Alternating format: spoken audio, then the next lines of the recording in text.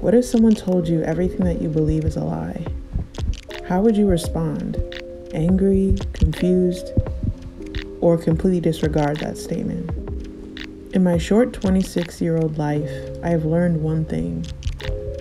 Artists tell the truth.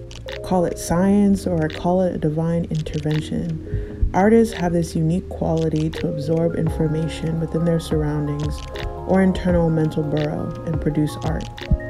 Without getting too lofty and abstract, I wanted to highlight this fact with one of my favorite works from the 2019 Whitney Biennial, made by artist Tomashi Jackson.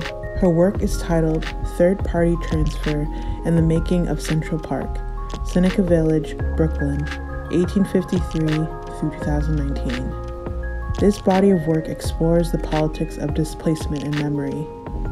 Seneca Village is only 30 years old and was one of the many communities that were completely destroyed for the creation of Central Park in 1853. The combination of a law called eminent domain and slander from the media convinced the public that the displacement of these communities was not only necessary but needed. The New York Times depicted Seneca Village as an N-word village, excuse my French, filled with squatters living in shacks. Recent investigations show that this village was actually an anomaly for multiple reasons. It was the first village of free black citizens in New York. Only a decade, slaves were emancipated.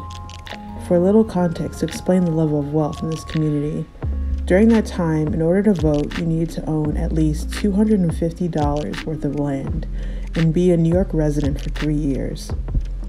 Of the 1,000 freed slaves in New York, 10 of them lived in Seneca Village. It was a mixed community with Irish and German containing integrated schools and churches. And this was a big deal, especially due to the racial tension and violence downtown. The remains show that this village was in fact not a bunch of squatters living in the countryside, but an established community that was completely wiped out. Tomashi's exploration into these events was depicted as a storefront overhang, with each shingle constructed from archive images and contemporary images. Jackson tells a story through these images, each chosen with specific intention. This geometric and abstracted collage speaks how displacement rings true today in the Black community through gentrification. This same strategy is being used under the guise of third-party transfer system, currently in NYC. Jackson's excavation of history shows how it does in fact repeat itself, and most times to our detriment. Not just in Black communities, but in our Indigenous and Latinx communities. Looking at the larger picture, generational wealth amongst Black communities are significantly lower than white communities. All this is not by mistake, but intentional through systemic injustice.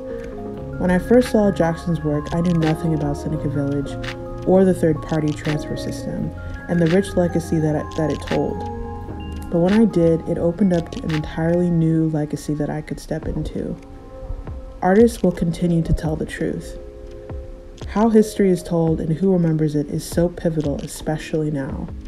With state-sanctioned police violence towards the BLM movement, COVID health concerns being ignored by the elite, and the most recent domestic terrorism at the Capitol, how you remember this history is key.